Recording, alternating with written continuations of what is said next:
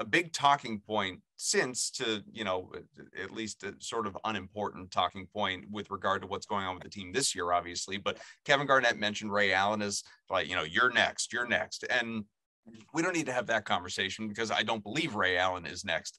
But, it did get me thinking, who would be next, recognized? And I made the case, we were talking to Ian Thompson on the show earlier this week. And I think that, it could be a few years, but Danny Ainge, not the number 44, but Ainge, like Losky, Ainge in the rafters, recognizing his contributions to the organization, especially if this team, which has his fingerprints all over it, goes out and wins a championship. But what I'm building toward is, as we're, joined by a Hall of Famer in you, what about you?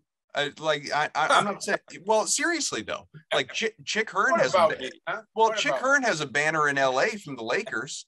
It's not like this isn't some like asinine thought on my part. And I realized that, I appreciate it. Like Johnny Most, really what the thought is, I appreciate it. Well, like Johnny Most, I understand doesn't have, a banner in the rafters, but like, well, and that's what I'm saying. Like, I could see another microphone in the rafters for Mike Gorman. I don't know. That is so far away from anything I ever thought was going to happen to me in my life that it's hard to even conceive. But thanks for having that idea. See what you sell it. Is it make a call? See what I can do. But yeah. Look, I don't know how much longer you want to do this. Obviously, you're going to go as long as you want to go. Nobody's kicking you out the door, and we love, listening to you every single night. But I think that, like, obviously, whether it's something in the rafters, whether it's some sort of like the Mike Gorman press box, I don't know what, like some recognition is coming down the line to celebrate you. And I think that would be a very appropriate one. Well, thank you. And I'm flattered that you would think that way. I'll tell you who's next number to be retired, though. Smart finishes up his career here, which I think he will now that this is gone by. Whether they have him through, what, 2 more years, I think, in salary. It might even be. He just got extended this year, contract he just signed in the offseason, so it might be 3 more after this year. My point is that he's probably not going to go anyplace else. This is probably where he's going to play out the string in Boston.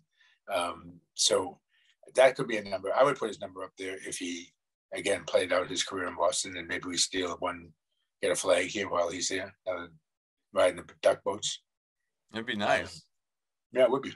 Yeah, I mean, you've got a few guys on this team that, if obviously they stick around and they win a banner or two, Tatum, Brown, Smart, like there's potential there for all of them. No question. No, and don't forget Rob Williams. Again, depending on how things play out down the line. But I guess Marcus is the more immediate because he's more likely to retire before either one of those other guys are likely to retire.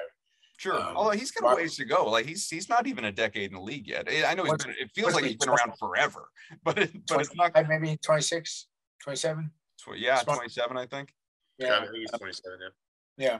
So you figure he's got 3 years, 4 years at the peak of his abilities, and then probably has another down year. So he's probably got 5 or 6 years left that he's a very effective player.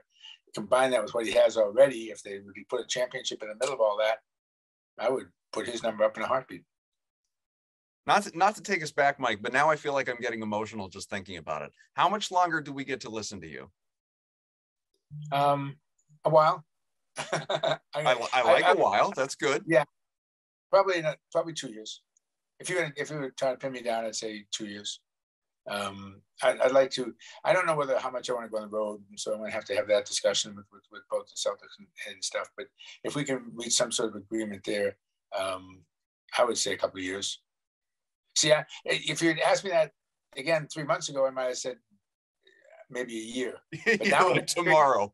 Yeah, exactly. But now I'm intrigued. Yeah, really so long as the team's fun to watch. They're fun to watch. They're playing the game now the way the game should be played, which I didn't think they were in the first 25 games of this year, and I didn't think they played at all last year.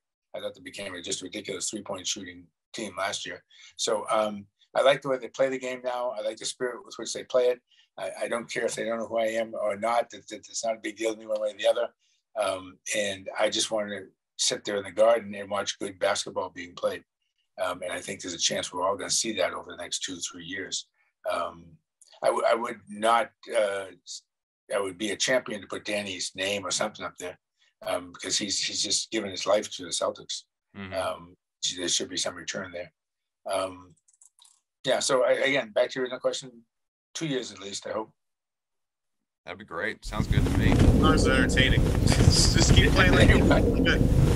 Any deviation, we got to rethink everything. But yeah, I mean, I was talking about this with Adam, and I've said this a bunch. The beginning of the year it wasn't a chore to watch this.